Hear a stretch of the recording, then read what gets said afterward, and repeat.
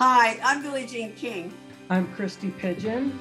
I'm Valerie Ziegenfuss. I'm Judy Tegat-Dolphin. I'm Rosie Casals. Nancy Ritchie. I'm Carrie Melville Reed. I'm Julie Heldman, and I'm proud to say that I'm a member of the Original Nine. I'm one of the Original Nine. This was the start of the women's pro game. I think there was more excitement than anything else. It was our chance to prove that we could get a circuit going of just women.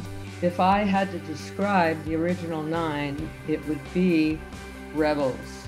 I think one strong word for the Original Nine would be trailblazers. I'll say dedicated. Commitment.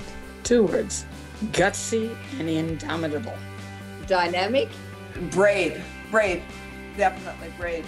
We were believers, fearless believers.